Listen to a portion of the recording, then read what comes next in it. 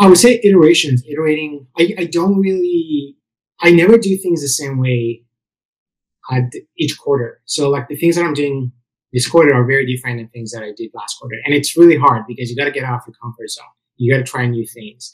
And I still fail. Like there are times that I'm trying something that I tried last quarter worked really well.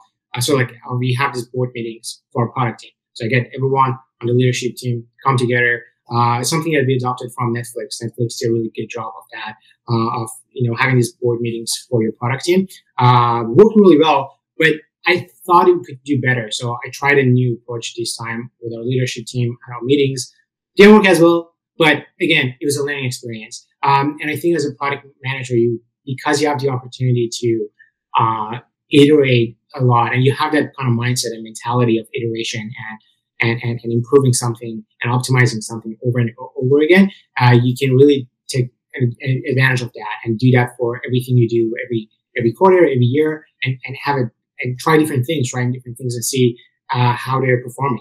And if they don't perform really well, you got to go back to things that did perform well, or you try a different approach that is very similar to something that worked really well before, where you tweak it a little bit to see if you can get a higher return. And at the end of the day, you can never get it right.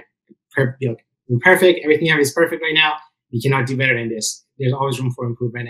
And the only way to really capture that and being able to maximize potentially your product management team's potential is by iterating and trying different things and optimizing your process.